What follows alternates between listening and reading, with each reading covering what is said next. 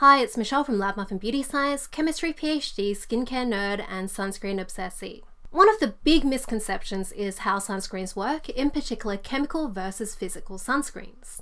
I've debunked this a whole bunch of times before, and I have a video talking about the more technical details behind how both chemical and physical sunscreens absorb UV.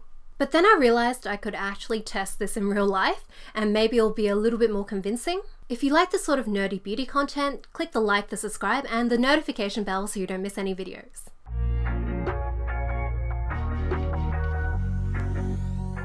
So like I said before, both chemical and physical sunscreens mostly work by taking UV and converting it to a harmless amount of heat. Physical sunscreens also scatter about 5% of the incoming UV. The sun's energy is also about 53% infrared, which converts to heat directly on our skin, and only about 3 to 7% is UV. So if most of that tiny amount of UV is converted to heat, and there's only a small amount of difference in that tiny amount of UV, there really shouldn't be much of a difference. But some people have questioned whether that tiny amount of heat is enough to make a difference.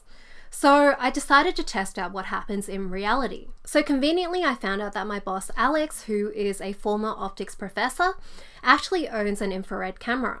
This takes photos that show things at different temperatures as different colors, and you can see down to about a 1 degree Celsius difference. So I convinced him to help me do some measurements with sunscreen to see if we could see any interesting differences. So we took a bunch of different sunscreens to a garden in Sydney during spring.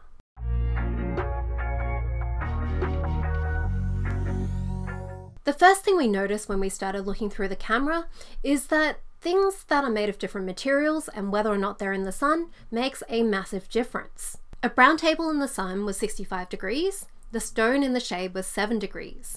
You can see the color scale on the side, ignore the temperature in the middle, that's not always accurate, we wrote down the actual temperature numbers. The next thing I noticed was that things that I didn't think would make a difference actually made a pretty big difference. So for example, my arm near my elbow was hotter than my arm near my wrist. That's because things that are closer to the center of your body are warmer because it's getting more warmth from things like blood. I actually had a whole bunch of sunscreens, both chemical and physical, on my arm here, and you can't see any temperature differences, but you can see the difference between the top of my arm and the bottom of my arm. Next, I put a big black texture mark on my arm to see if it would make a difference. We all know that black things like to absorb lots of visible light from the sun and heat up, and there is a lot of visible light in sunlight.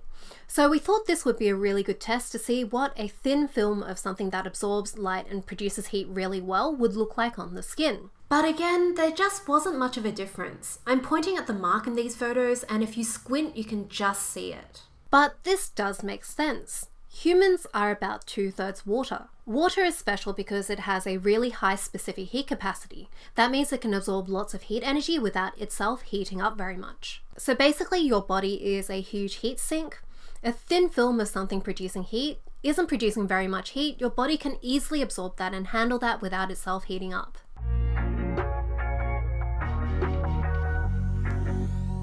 So we decided to get rid of the heat sink and see if we could see any differences without it. We applied 2 of the sunscreens, one chemical, one physical, onto a thin piece of plastic. Well, I applied them while Alex took random photos. At the start, the chemical sunscreen was actually 4 degrees colder. We figured it was because the sunscreens were still drying, and so ethanol was evaporating from that. Ethanol, when it evaporates, cools down something significantly.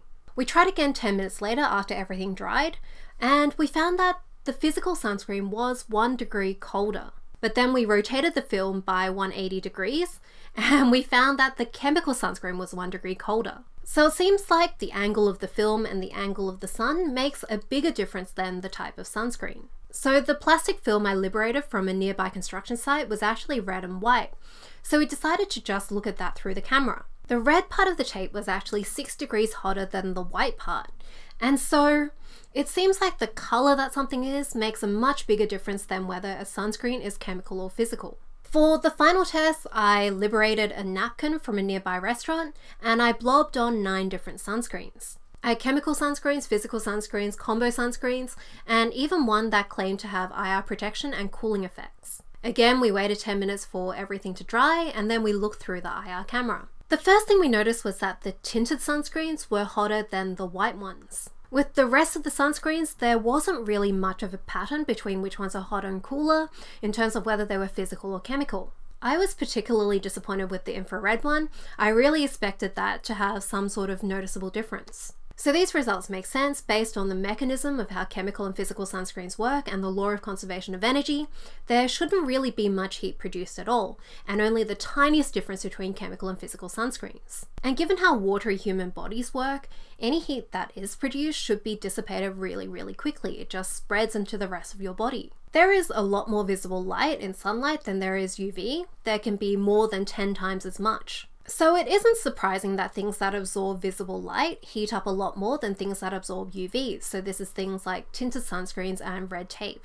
But even then, when you do put it on your skin, because of that heat sink effect, there just isn't much of a difference. There was a much bigger difference between the two parts of my arm than with the black marker and no black marker. So the difference in heat between chemical and physical sunscreens is insignificant. There are other reasons to pick chemical over physical or physical over chemical, but the amount of heat produced just shouldn't factor into your decision making. After we did all this, I actually found a paper where some physicists calculated how much a titanium dioxide sunscreen would heat up your skin. They calculated 0.2 degrees Celsius. So I hope that was a convincing demonstration, and hopefully that does kill this myth a bit more. Let me know what you think. Were you surprised by these results? I was actually quite surprised. I was actually hoping that we would see something interesting. There would be some sort of a difference, but I guess science works. Let me know if you have any other topic suggestions in the comments below. Click the like and the subscribe if you like my videos. You can also check me out on Instagram at Muffin Beauty Science and my blog labmuffin.com. See you next time to nerd out more.